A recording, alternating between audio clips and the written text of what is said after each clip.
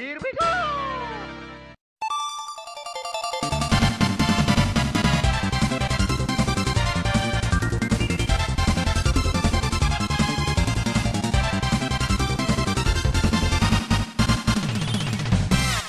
Hello everyone, it's me, Savi.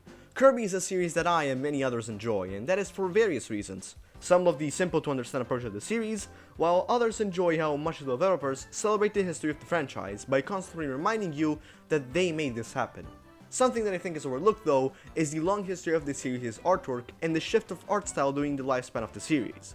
So I've decided today I won't talk about the excellent soundtracks, nor the good level design, not even the fan service. I'll instead focus on how the Kirby series has evolved from an artistic standpoint during the years. Let's go. Let's start from the very beginning. There once was a man named Gold Rogers. Let's start from the very beginning. There once was a man called Masahiro Sakurai. He was the responsible for the creation of the now famous franchise Twinkle Popo. What? You don't know Twinkle Popo? Here is him. That's right. That was the original name of Kirby's Dream Land. Our protagonist, Popopo, had to defeat the evil Dedede, whose name would remain the same even after Kirby was given his final name. Kirby's original design was actually intended to be a simple placeholder, but as time passed, Sakurai grew attached to it and decided he wanted good old Popopo to stick around. It was a smart decision, as years later, Kirby is still one of the most recognizable character designs in gaming history, and it is so simple that anybody can draw him. Even I, a terrible artist, can draw a fairly decent Kirby. Even 1983's Kirby's Adventure for the NES had a cute intro where the game tells you how to draw Kirby.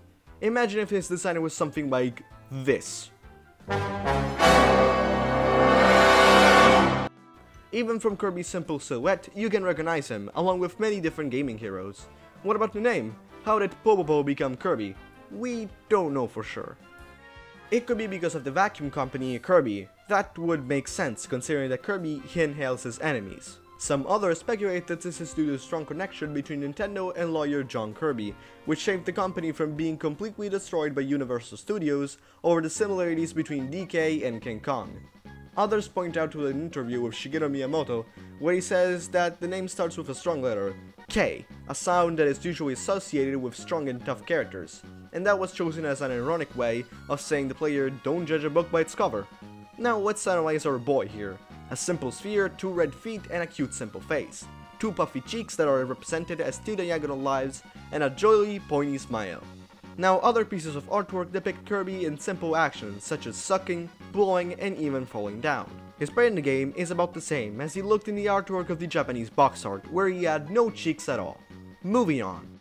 Whilst Kirby's design in the 1993 game Kirby's Adventure will remain pretty much the exact same, the most interesting change will be the sprite, where Kirby actually has cheeks now.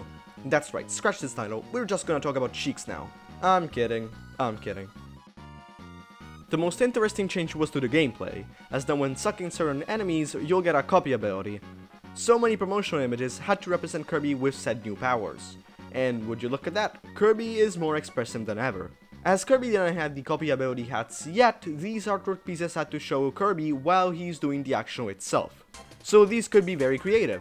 Let's take a look at some of these. In game, burning Kirby looks like he's ready to burn you, but in the artwork he's just like, what? Eyes wide open, an orange palette, and yeah, the cheeks are the same. I'll put a cheeks counter down here just to be sure.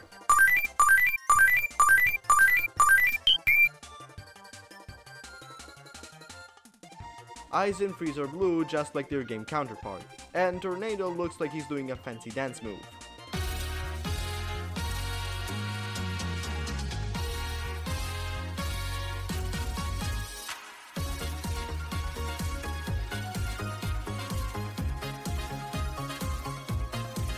Fro looks like he's doing a shoulder bash like Wario, and Hammer is sending you to Orange Gel.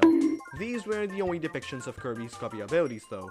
In game, when you inhale an enemy, you'll get this cute little picture on the lower part of the screen. These are also very good. Ice is just hilarious, Fireball has the same energy from the artwork, Light is terrifying, Stone gives me PTSD, and Sleep is just cute. Also, Kirby with a realistic gun. With now a new generation of consoles and the usage of colors, Kirby's ready for a new era.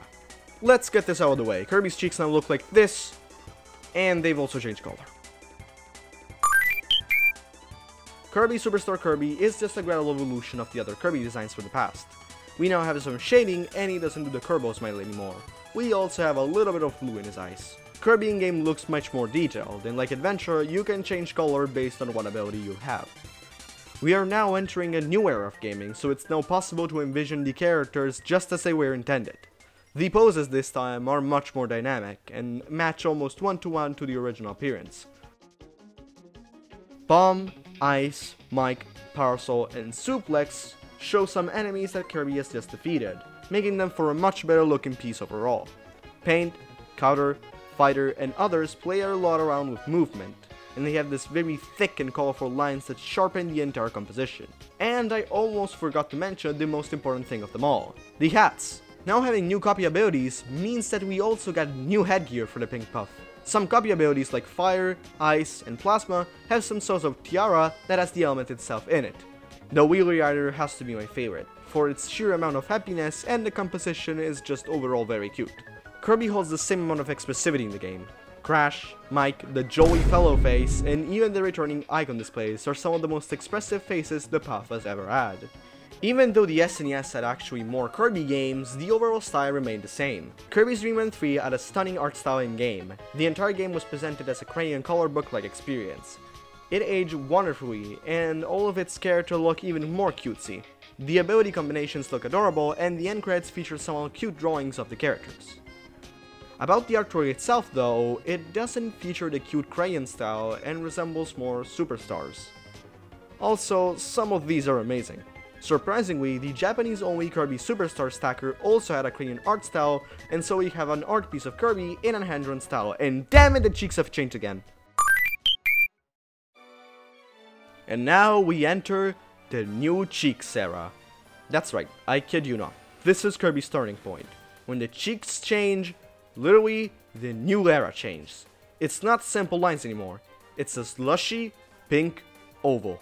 The first appearance may just be in the original Smash Bros. In 1999, but just in the game's version, because this game's artwork still had the early design. The first two appearances of the new Kirby was in the 2000s game Kirby 64 and the Crystal Shards. This is very important, as after this game the design would be the same and would practically never change again. But why? Why hasn't this changed yet? Simple. Kirby 64 had a cute gimmick called Copy Ability Combos. These would change Kirby stretching and changing his body to become many different things that could help our hero. Does that concept ring a bell to you? Going back to the NES era, it's important to remember how this simple intro showed us how you can draw the first thing we saw with just two jolly eyes, a cute smile, and two puffy cheeks. This is the philosophy of Kirby.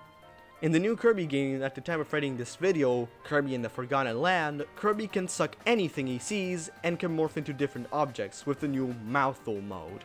And would you look at that, Kirby is still his usual self. Kirby could be a car, without limbs, on a burger, on a shirt, as an idol, as anything you want, Kirby will still be Kirby. And that may just be a very important lesson for us.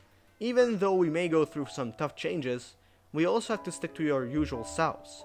As hard as it may be, Kirby shows us that change isn't necessarily bad, but sometimes we don't have to fix what's broken.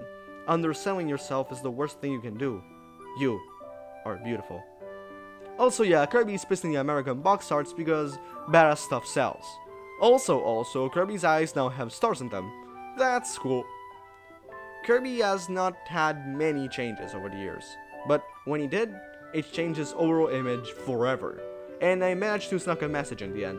This video is already very long, so I guess if this video gets enough attention, I'll make a sequel on other characters. Now, that was just one character, so imagine how long a Diddy video would be. If you enjoyed this, you know what to do. Share with all Kirby fans and subscribe for more.